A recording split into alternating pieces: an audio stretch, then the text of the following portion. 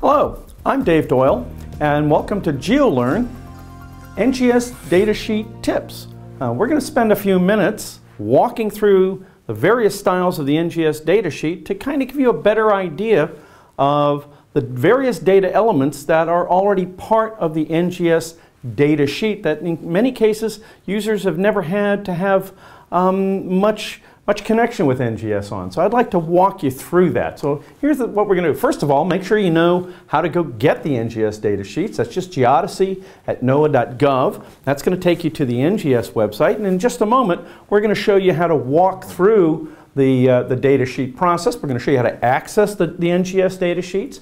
We're going to review their format. We're going to look at the various data elements that are part of it. We're going to look at the current control information because that's what most surveyors are concerned with. What is the latest and greatest control? We're going to talk about the metadata. NGS goes to great lengths to provide sufficient metadata so that you can have confidence or know what each of the data elements mean. I'll show you where you find the plane coordinate information, and we'll walk through that a little bit. I'll also talk about superseded coordinate information. Quite a number of the marks in the NGS database have older values, whether they're horizontal values on, let's say, something like the NAD 27, or maybe it's a height value on NGVD 29. I'm going to show you how to go find those. We'll talk a little bit about descriptions and recoveries, and then we'll talk about this tool, DS World, which is a tremendous little tool that you can use to update some of this information, better recoveries, add digital images, along with adding improved coordinate information for benchmarks that currently only have a scaled value. So at this point, I'm going to turn part of this over to my loyal minion and helper here, Joe Paiva. Joe's going to bring up the NGS website.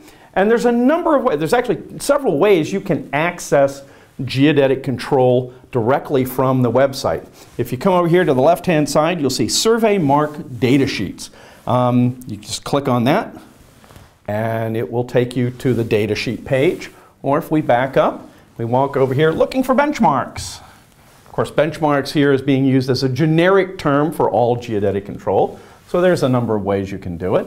If you go over here to surveys, you can find active control, calibration baselines, survey mark datasheets. So there's like 3 places that you can actually access the geodetic control datasheets. In this case, we're just going to use this one over here. They all take you to the same place. And now if you want more information about a lot of the data elements that are on there, there's some nice work up here. If you go to datasheets that are here, datasheet, it'll talk to you about a typical data sheet with the information that's on there. At least I hope it will. There we go. But it's not the only kind. There's many different kinds of data sheets, and we're going to walk you through some of that information right now.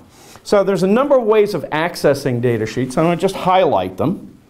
I click on data sheets. Now you see here, these are the various ways in which you can access the geodetic control. Horizontal, vertical, GPS derived. There's a whole range of ways in which you can do it.